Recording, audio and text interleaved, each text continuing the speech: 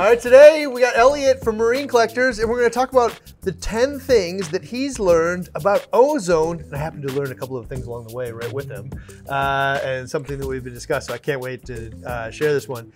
Starting with number 1 in relation to ozone, it's incredibly effective. Yeah. At what? Everything. Clear water, all of the secondary aspects to it. I mean, it's normally used for like sanitation and sterilizing stuff, but in the Reef tank, oh my God. Like we put it on your tank and it got rid of diatoms in 12 hours. Oh. Like gone. And dinos, actually. Oh, really? Yeah. Fantastic. Check that out. Yeah, I mean, you know, it's just, it was one of those things where you always hear about it being used, particularly in commercial operations, and like almost all wholesalers use it, and like public aquariums, and it's always been one of those things of just, I was afraid to use it because of the hazard and like health risk to it. Also the health risk to the tank if it ever got overdosed. But yeah, tried it out for the past year or so, and I don't think I'd ever do another large tank without it. It's pretty incredible. My experience was, first with ozone was way back when Live Aquaria opened for the first time, right? Mm-hmm. They allowed you to go come out there and tour it. Mm-hmm. And so out in Wisconsin, I drove up to Rhinelander because I'm that nerd.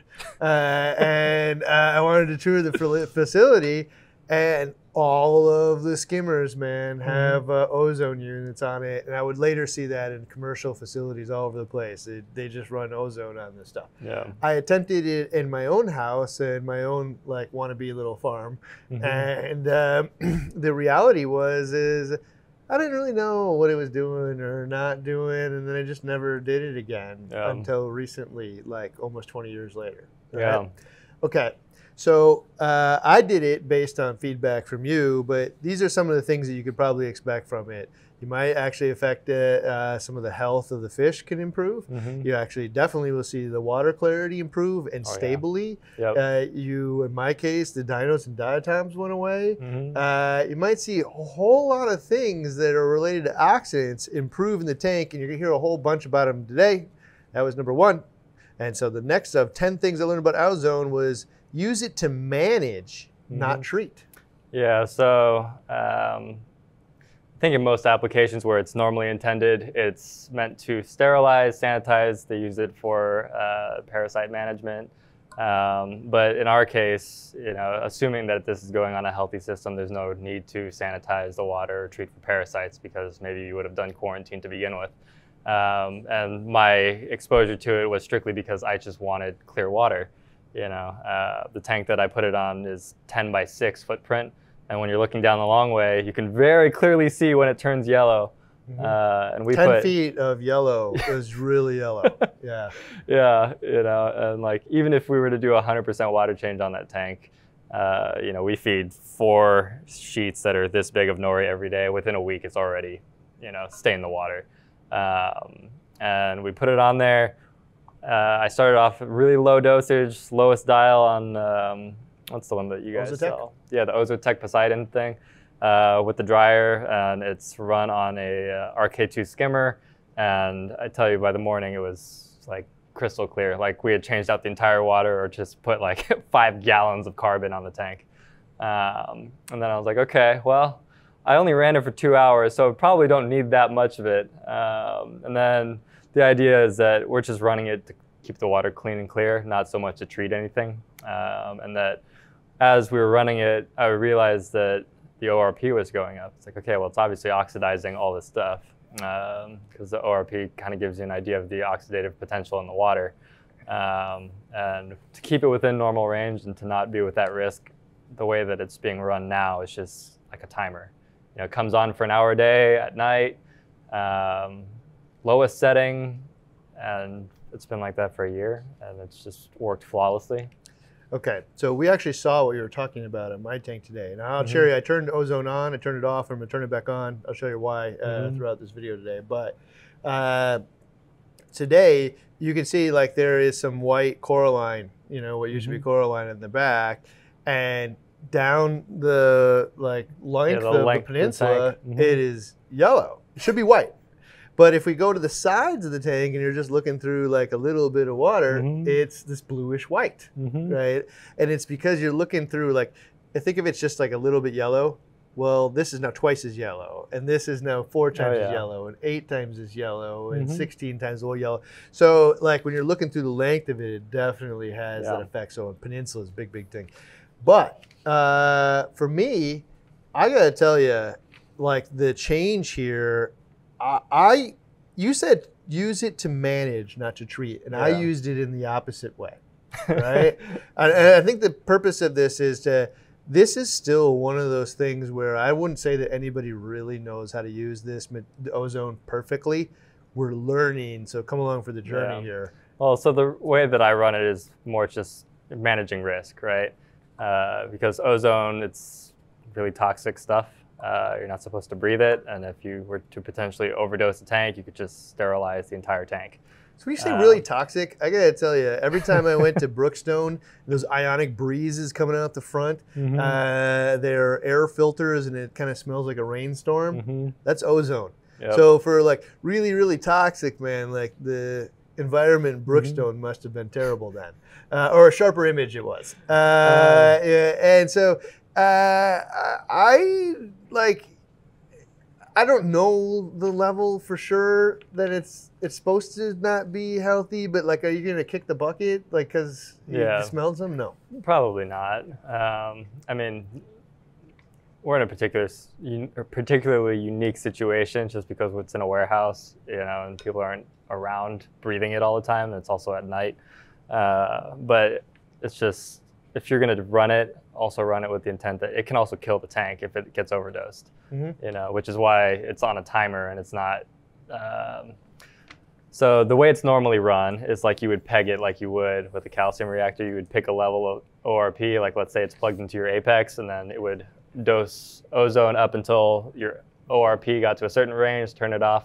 I personally don't like that just because let's just say the ORP is not an accurate read or the probe is off.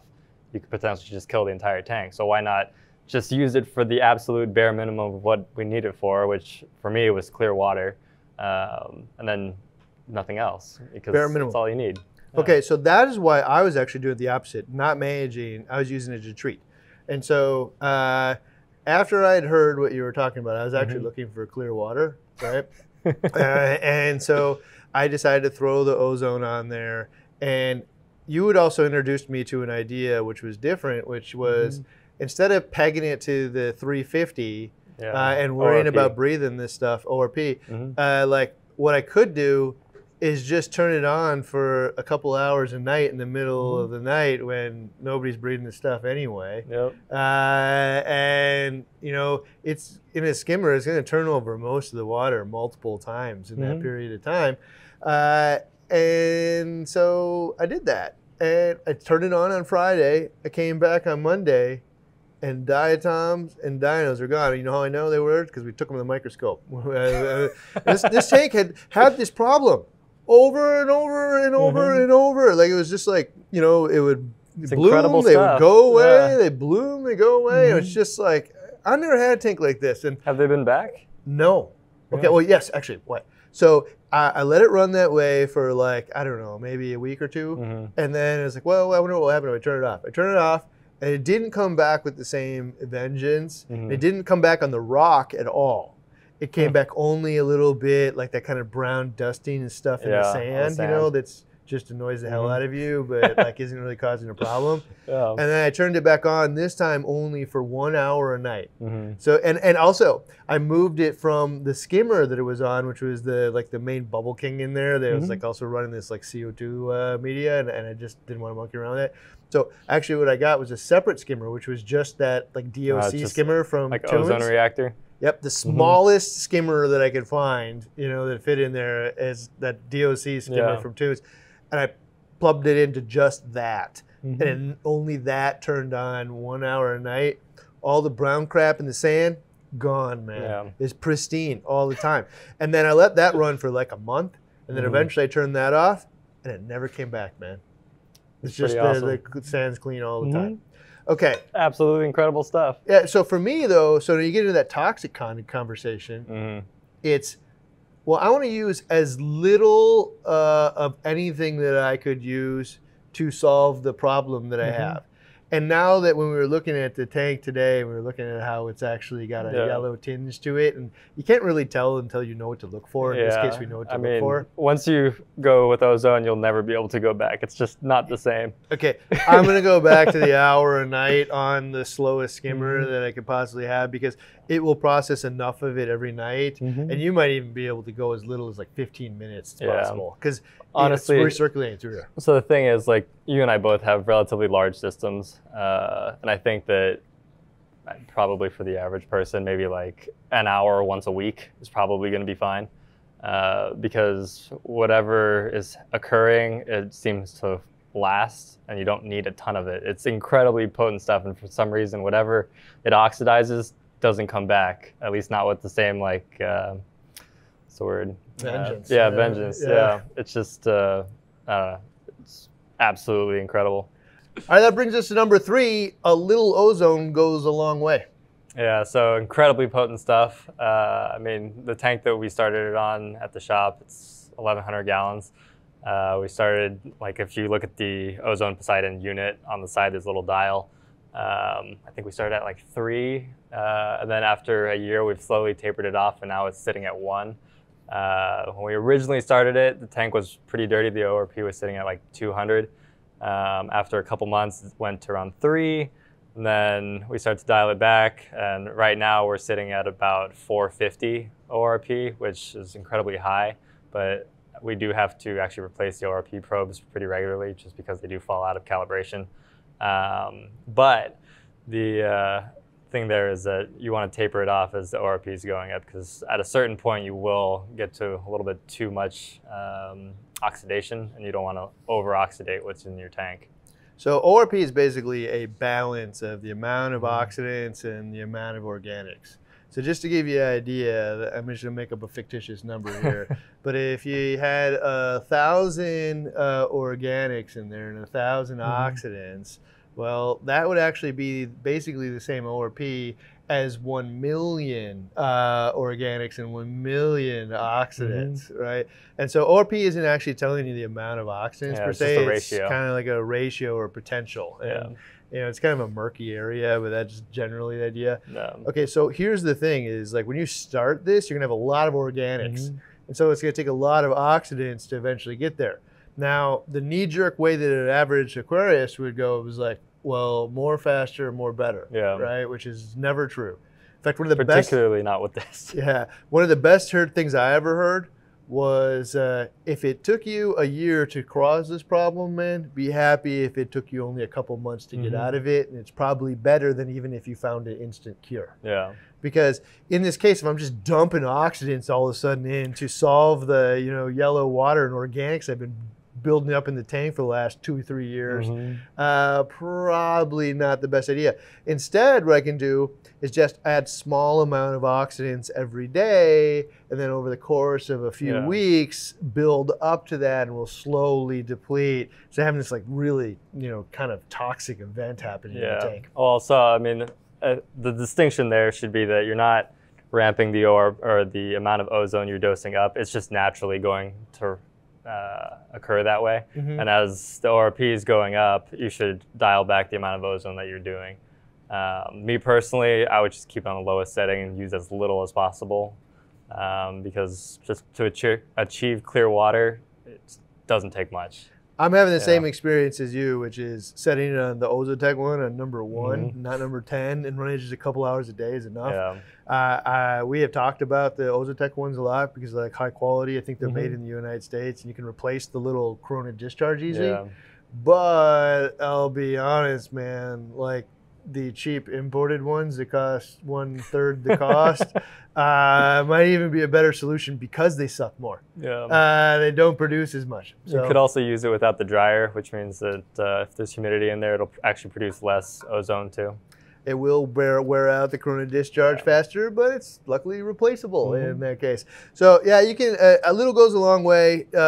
Don't try to get anywhere super rapidly, because the oxidants will do a lot of really cool things in the tank, but there's always too much of a good thing. All right, number 4, accurate ORP probes are crucial. I just heard you say that you wore these things out. I have not ever had that issue. So tell me about what that looks like. So this was kind of one of those things where like I'm not a gear person at all, but I've come to realize that when you're using Ozone and you're relying on your ORP probe, they actually have to be replaced pretty frequently just because they fall out. What does pretty frequently mean to you? Like at least once a year.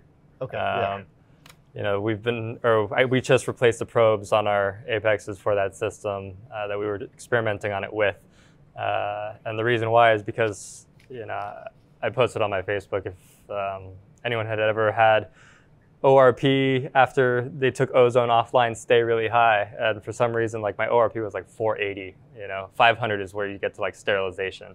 And everyone's like, oh, it's gotta be the probe, it's gotta be the probe. I'm like, guys, it's ramped up so slowly to that range. It wasn't like it just shot up immediately, like something, you know, just there was too much oxidation. And we took Ozone off for like a month too, and it was still maintaining that height. Turns out it was the probe, because when we plugged it back in after not running Ozone for a month, it was down in like 275, 300. And now the new probe's working, and it's right there at the middle threes.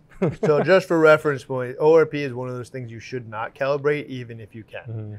I mean, I'm going to butcher this, but I believe one of the methods of calibrating is mixing like pH 4 with quinhydrone, which is a very difficult thing to get a hold of. Yeah. And then it will create whatever that you can calibrate out of that. But like they have calibrate packets. Yeah, they have a calibration fluid, but the systems aren't designed to that actual range. What that calibration fluid is better for is checking reasonable accuracy. So if you dip it in the thing and it gives you a reading that's somewhere around where is on the bag, I mean, at 20 points ain't gonna make any difference one way or another. If it's somewhere around there, again, we're actually like talking about potential. We're not talking about like a real measurement. It just has to be close to that. And if it is, then basically that calibration pack is telling you, okay, this is still good. If it isn't, it's just really time to replace the probe. You could go ahead and violate that advice, and you're more likely to mess things up than you are to make it better, especially when you add another probe in the future and you're gonna have to recalibrate the whole system to that one again. I got a second one, just secondary, just double check redundancy, just in case, because I'm paranoid about it. But I mean, I don't know, almost anything, like I mean, you have a lot of expensive fish in your facility. Like another probe is immaterial to the cost of the whole thing. But like even at home, almost like if I want to do this for a year or two, who cares, right? But if I want to do this in an environment where I want to have this tank up for 10 years, or I want to have it up until I want to take it down. I don't want to fail. And failure isn't one of the causes. It's because I'm moving, upgrading, whatever it might be. In that case, almost anything worth monitoring is worth having a backup to monitor it. If that isn't true, I probably didn't even need to monitor it in the first place. You know, it's an interesting way to think about it. Okay, so accurate ORP probes are crucial. Next one, number 5. Best use on a skimmer with an independent feed pump. What does that mean?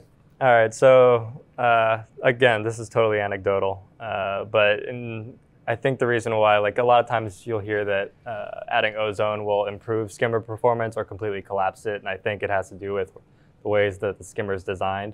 Like at my shop, the skimmer, it's an external skimmer, it's fed with a L1 Vectra, or no, L2 Vectra. And anytime the Ozone comes on, it's like the thickest, driest, most dense skimmate foam ever. I mean, you could see full-size PE mysis shrimp getting sucked up into it and getting pulled out into the collection cup. But on the flip side, when it collapses, I think it's just because there's too much Ozone occurring inside the reaction chamber, being the skimmer, that it's not actually allowing the bubbles to be created. So this is an important point. What he's getting at here is the skimmers that you have at home are different than the ones that are in commercial areas. Because often commercial areas, they're like downdrafts, and they're not your like normal needle wheel type, you know, the whisks air together. They're like shooting water really fast at something. It creates all this frothy foam. And so when you add the Ozone in there, it's actually very little ozone to the amount of water inside this big, huge skimmer. That water's going through it really fast. And what the ozone's doing is changing the polarity of some of the contaminants in a way that they flock together and create a stable foam head, so stable that it can even push myces at the top. Oh yeah. Okay.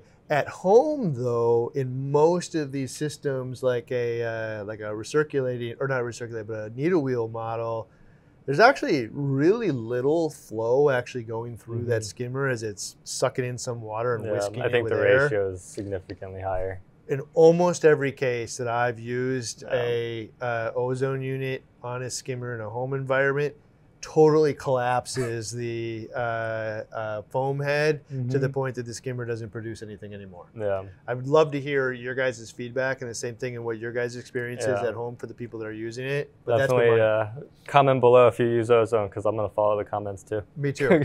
I want to know, because this is a world that's been around for a long time. There's some brave people, but this is still trailblazing. Yeah. There's still people out here figuring out how to use this. And I think that concept of, is ozone safe in your house is one of the biggest things for me, and how to remove it.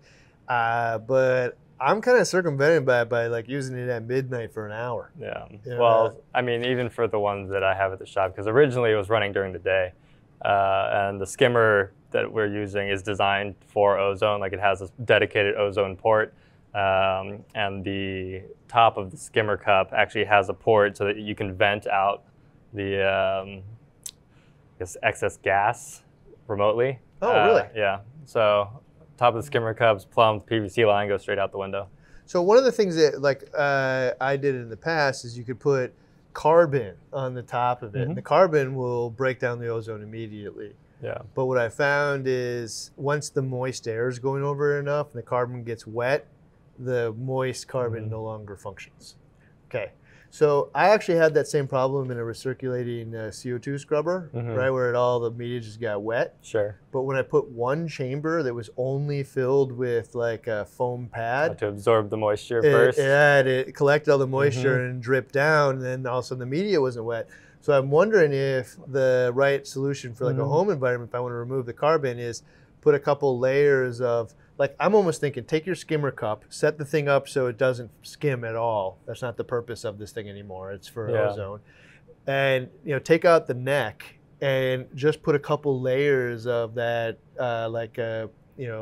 filter material like you'd find in like your BRS reactor or something, and that sheet. And then on top of that, put some carbon. And the carbon will last probably outlast your tank at that point. It's just breaking down. It's just serving as a reaction area. Is that what you did for the CO2 reactor you have on your tank? Yep, that's what we did for the recirculating. It totally worked. The moisture problem went away immediately. That's cool. So I'm curious if we design these things intentional. But for me, what I did is, because I haven't had good luck with ozone in the skimmer, if I still want the skimmer to skim, even though that's the opposite of what you might hear, that's why I put it on, part of the reason I put it on only that little tunes one. And I set up the tunes to not skim anything. Its sole function is to whisk together the ozone into the water. Did you happen to notice if your other skimmer was pulling out more? I did not. I know, but it'd be hard because I wouldn't. It would have been at midnight. Yeah, I guess I'd have to be monitoring it. Yeah, I did not notice that. Okay, the next one here is it will clear. I mean, this one, man. Okay. Number 6, will clear bacterial infections in fish. Okay, so we're going to rephrase that a little bit, just because it's not the way that it comes off. Very definitive. Yeah, the way that it comes off is a little bit more certain, and it's purely anecdotal. But like when fish, and I'm not talking like parasitic infections like urinema, but strictly when fish have infections where you see little white tufts of like epithelial buildup on the body. Sometimes they'll be as small as almost look like ick, sometimes not. Actually, I'm pretty sure I have some photos that I sent you we can put on there. But yeah, had some nasotangs, these like large white patches of just bacterial growth on them that were in that tank, and they'd been like that for months. Within a week of putting ozone on there, just gone. like disappeared. You wouldn't even be able to tell. That sounds like my experience with the dinos and diatoms. Like, boom, it's just gone. A problem in here, it's just gone. No, it's absolutely incredible. However, I think it's the next one. Sorry, we're going to jump to the next one because the flip side of it is I have noticed that the fish's fins, if they're fighting, they don't heal as fast. Yeah. Number 7, it's true. They don't, or I don't know if it's true or not, but you're saying they don't heal as fast. Purely anecdotal, but like normally a healthy fish, if they have torn fins, it'll heal in a couple days. But I've noticed that, you know, I've got probably 80 or 90 fish in that tank, and they squabble, they fight. Sometimes they'll get torn fins. Usually takes about a week or 2 now. And it's like, it's probably the ozone. I wonder why that's happening. You know, maybe it's just because like the fresh tissue that's regenerating is being oxidized as it's growing just because it's so delicate. But I definitely notice it takes a little bit longer to heal. So this is for me, you know, like I know adding to the oxidants to the water is going to solve a bunch of problems for me now. Like it's the evidence for me is too compelling. Yeah. Okay, but also this is part of the reason I want to add in as little as humanly possible because I do not know how much you can add before you have detrimental effects on biology. Yeah. Like we know for sure if you put too much in, you could actually like kill everything in the whole thing. Yeah. You could just like turn the water to bleach almost. But we don't really know where that magical boundary layer is, and that's why using as little as possible to a specific goal, and why ultimately when I solved my dinos and diatom problem, I just turned the thing off. Yeah. Right? Now I'm thinking about turning it on as minimal, and like I was going to turn it on for an hour, but now even as we have the conversation, I might only turn it on for 10 minutes a day and see how long it takes before the water's clear, and if 10 minutes a day is enough to actually do that. Because I think it would be enough. Yeah, because you got to think that there's only a little bit of yellow going in the water every day, and basically we'll pump 100. I mean, we'll pump probably 50 gallons through the thing in 10 minutes. Every single time we turn the thing on. The contrast between, I mean, like your tank and mine is that you're putting pinches of food in there. I'm putting pounds of food in there every day. And I think for the everyday hobbyist, you're going to need so little to achieve that clear water look. It's just, it doesn't need to be overdone. Just start really slow. I'm going to say the question that comes to mind is like, well, why would I put anything in there that I think might be harmful and would materialize in a way that might hurt the gill's fins or whatever? And I'm going to tell you, personally, the reason that I would have this dialogue with somebody as we try to figure out what's right for them is the worst possible thing for a tank is for it to look like crap and be overrun, right? That thing is a death sentence for everything in there, right? Okay, but if the tank looks pristine and beautiful, there's a high likelihood that the person caring for this is going to care for it more than if it looks like crap. And so there's a mix in here that beautiful tanks are just better cared for in most cases. They'll live longer and happier lives in those. And you cannot ignore that all of not all, but a lot of the commercial facilities out there that do this for profitability are using this as well. So again, a little bit of the wild frontier here. We're being trailblazers. You can come along for the ride, or you can kind of wait to see how it pans out for everybody. There is a mix of we haven't figured out how much is too much and how much is to solve my problem. Start slow. You know what? I think that especially when ozone's going on to an already healthy tank, it's just one of those things where it's like it's going to amplify the fact that the tank's already healthy just by maybe taking away some of those extra organics that are going to get oxidized. But like, I don't know. The more we talk about it, it's not as like detrimentally high risk as maybe we're making it sound. No, it's just we're giving it all due respect. Yeah, I mean, like if you guys knew the type of fish that I care for, you would know that I wouldn't do anything to jeopardize those fish.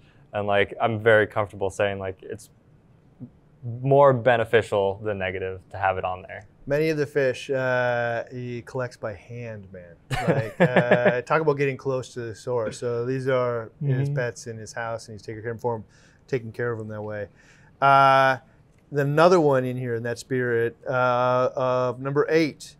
My experience, being your experience, has been positive for lymph and viruses as well. Okay, so again, totally anecdotally, but I've seen it make it go away substantially quicker. Or like, there was a weird virus that had been going through that tank for the past couple of years, where like, occasionally we would have a fish that had been fine for years. It would start breathing really heavy, and it would stop eating for a week, and then it would kind of like be lethargic, and then next week it would be fine. And I couldn't tell you what it was, but the only thing that came to mind was that it must be a virus of some kind, and all the fish were just kind of going through the motions, like somebody was sick. And you know, unfortunately, at least in our hobby, there's no treatment for viruses. But since Ozone's been on there, I haven't seen any of those fish have that same reoccurrence in behavior. And I've probably added another 20 or so since then. So again, totally anecdotally, but you know, it's anecdotal though, that when we share these stories and other people can say, hey, I had the same one. And like, here's where you start to see the truth in the matter is, if 100 people raise their hand and, you know, 50 of them say, yeah, it's all that problem, 50 say, no, I don't, it's either not really this thing, it was something else, or it's something unique about the way that you were using it we need to identify. But if 90% of the people say, yep, my anecdotal experience is that, it goes from anecdotal to plausible for me. Yeah. Right? But you got to kind of figure out that ratio in the room. And then we continue to learn off of each other's experience. In fact, right now, I cannot wait until the next tank that I set up if it has dinos and diatoms, because I want to use this tool so bad to turn it on and say, oh my gosh, it goes away immediately. What comes to mind is like using, what's the pill for bryopsis? Fluconazole, right? And so people put fluconazole in the tank, and we know it has like not like a zero impact in the tank. I can tell that because the alkalinity uptake immediately drops. Like the corals don't necessarily like this, but the tank was overrun with bryopsis, and this, like nobody even has this problem anymore because like the solutions are so easy to solve now. But prior to that, man, once bryopsis got in the tank, it was taken over. It was such a hard thing to beat. It would just cover everything. Well, we put the fluconazole in. Not perfect for every organism in the tank, but it's way better because that tank was about to come down. Yeah. You know, it was about to get overrun. So I can't wait for dinos and diatoms to show up. Maybe not perfect for everything in there. A tank in your house. Yes, I can't wait. I'm sure we're going to set up some here too. All right. So another one here is, most people know this one, but they don't really appreciate it, which is it will clear the water. Ozone. It will make the fish look like they are floating in air. There's no better way to describe it. It's, you know, when you have a brand new batch of saltwater, it's bright, or it's kind of like light blue in the bucket type of thing. That's exactly what it recreates. It takes all that pigmentation out, and it's just pure clear water. You know what comes to mind here is how much money people will spend to get low iron glass, which is like, you know, just changes the tint of the green in about, you know, 3/8 to a half inch of glass, right? Okay, and it just like changes the tint just a little bit, right? Meanwhile, we've got this yellow water in there that if you look dead on, you might not notice. If you look through the entire side of the tank and then look at anything white on the other side of the tank, you say, oh my gosh, it's so yellow, right? What we always say is, if you really want to know, suck out 5 gallons and put it in a 5-gallon pail, and then put fresh salt water in the other one. The fresh salt water will be crystal clear blue, and this one's dingy yellow. You just had no idea. And the effect is so stark. Yet we spent $1,000 on fancy glass and no effort on this thing that's so much more impactful. Also carbon too. I mean, think about all the times you got to do the maintenance to change it out. I'm not good at it. Yeah, I'm not good at changing it out. I don't like carbon because in my experience, it only lasts like a couple days and the water goes yellow again right away. So the amount of food that you're putting in, I agree wholeheartedly. And so like for me, just like I put it in. I prefer to actually use it in a bag these days and put it like in the baffles, just over the reactor, because I don't like monkeying around with the reactor. And you know what? Like, even then though, man, I just like, it's not top of mind for me, and so I just don't change it all that frequently. I'd rather something that just maintains it stably all the time. That'd be a better solution for me. All right, in relation to that, it's just that very one. It's more cost effective than carbon. In a lot of cases it is. You know, a bucket of ROX carbon sounds like 40 some bucks, right? And you know, it might last you, you know, who knows how long it will last you depending on the size of your tank. The ozone thing will last many years. I would say in a home environment, if you calculated the whole thing, the ROI on this is definitely a few years out. But in your case, in my case it's like a week. I mean, I could go through like a 5-gallon pail of carbon every week easily. The bigger the tank, the bigger the ROI, because the amount of carbon you would have to use. And with the ozone reactor, I don't have to buy more ozone. I just turn it Honestly, up a I little think the tank size is more like, if it's over 200 gallons, you should use ozone. If it's under, it's probably better just to do carbon, just because the... if you're consistent about it. Yeah. But also, like, on a smaller tank, the amount of risk that you're putting on there with ozone, like, and having to figure out getting it dialed. Like, imagine it on like a 10-gallon tank. How would you do? Okay, I got to admit right now, I've gone down these paths in the past, right, where I get really excited about something. You know, like I have like 3 really good experiences with it. And then you guys can't help but get energized by this because we're energized by it. Okay, I don't know how this one's gonna pan out in the end. But it's almost like X-Files, man. I need a poster behind me that I want to believe now, because it's so, the results have been so good. I want to believe, and I just want to find out how to use it right. And I can't wait. I mean, there's 0 chance that within a year, for those of you who don't know, we're doing some experiments on it. Brent's setting them up right now. We'll have some more data on all this coming soon. And by soon, I mean like 6 months. But sooner than the last 20 years. So we will learn. Another thing that, like, this kind of goes into, like, have you ever heard of people dosing hydrogen peroxide to solve dinos and diatoms and stuff? Okay, and a variety of different things. Okay, so that's the last one here, which is, consider the similarity of ozone to hydrogen peroxide. Why is that?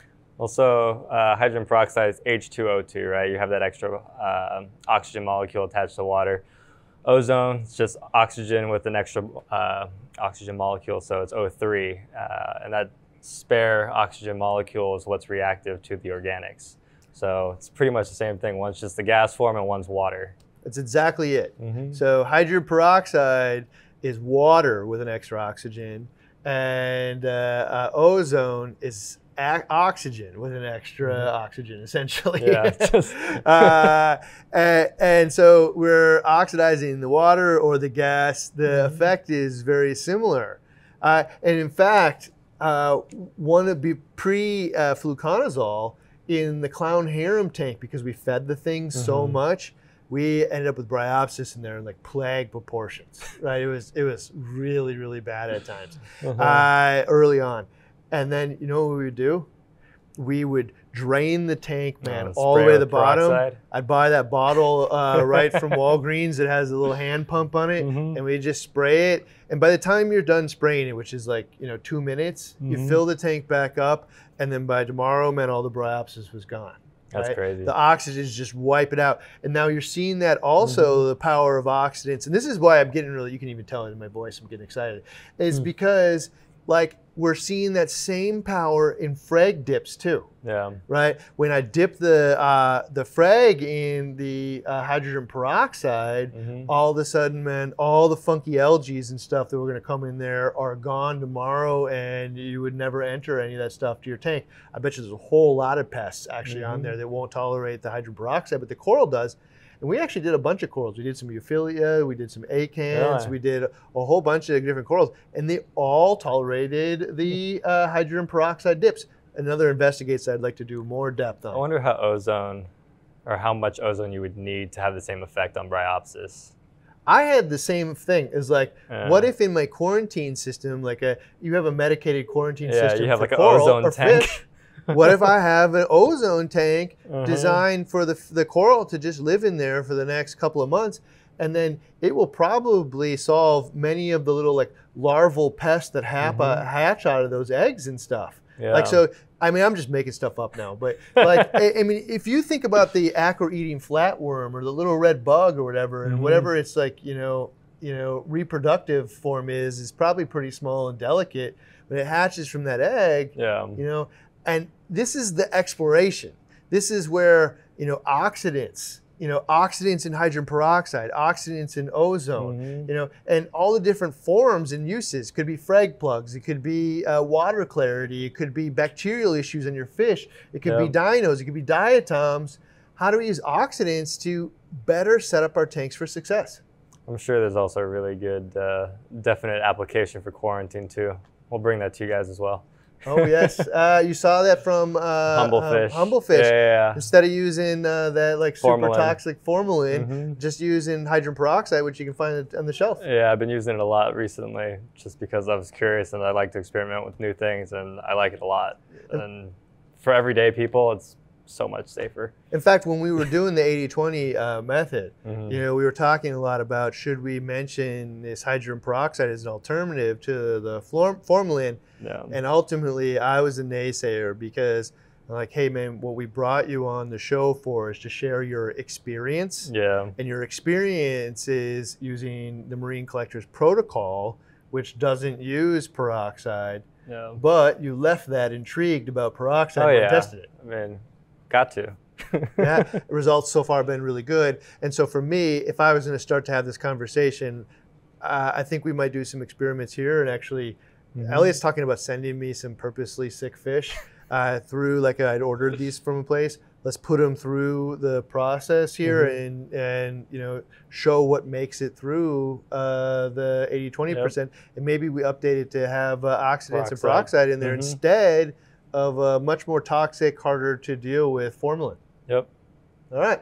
Well, if you enjoyed this one, there's more on all kinds of fish and different topics with Elliot and I. You can find it here in the playlist and subscribe because we're doing this kind of stuff every week. We'll see you next week.